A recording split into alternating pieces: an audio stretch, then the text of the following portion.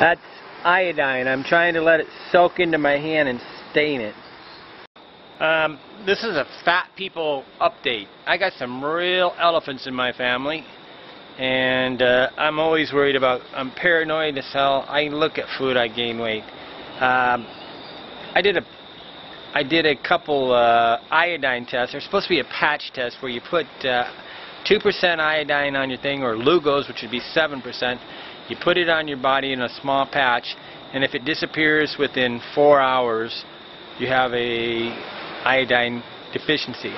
So I just spread it all over my body the last couple of days, and on my butt. I put it on my butt a few times because it's really white and easy to see, and the stuff would disappear in like 15 minutes.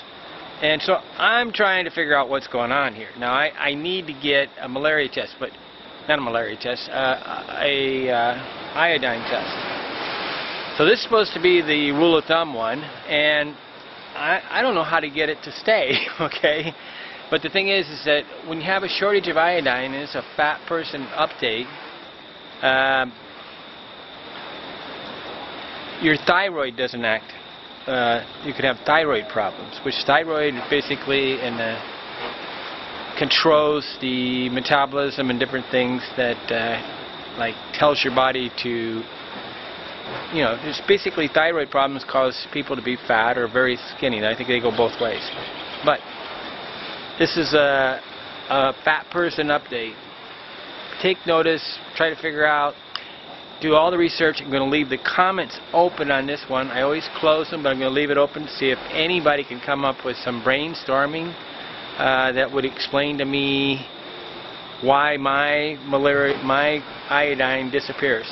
I'm going to go buy some. I'm buying different types of iodine to test. It's kind of scary. There's things that rob iodine, like I think me taking chlorine, using Clorox or chlorine in the thing to keep funguses away may be causing it. I hate fish. Okay, and Andy Graham trying to work on what's going on for fat people.